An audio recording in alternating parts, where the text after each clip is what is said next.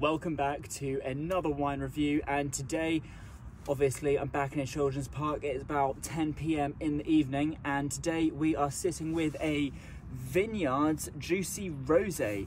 It's from Tesco's. It's probably one of the cheapest bottles of wine I've ever bought in my life. This is about £3.65, I think, not even club card as well, which is sick.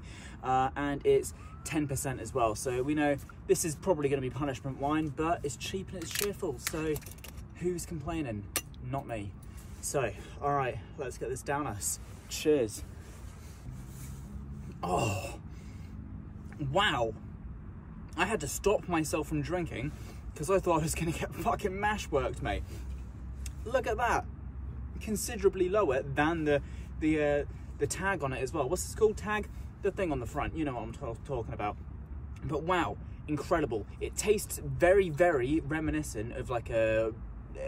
I want to say Pink Moscato by Barefoot, but obviously we know that is my favourite wine, so this is giving it some big ratings here. Big ratings, wow. For the price as well, it's going to surprise you, I'm going to give this an 8.5. 8.5, it's strong, it's cheap, and it tastes fucking great. I could have downed, probably down to there, but I'm genuinely worried that I'm going to get absolutely hammered. So, thank you very much for staying in tune. Thank you very much for staying in contact, and you are a fucking G. Peace. Where the fuck is the lid? I always do this. Oh, I just spilled it all over my bag. Fuck. I actually can't find the lid. Where is it? Is it gone? No fucking way. What? There's no way it ended up that far away.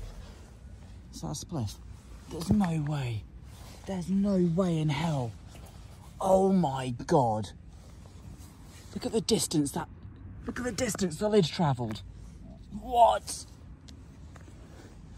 Crazy.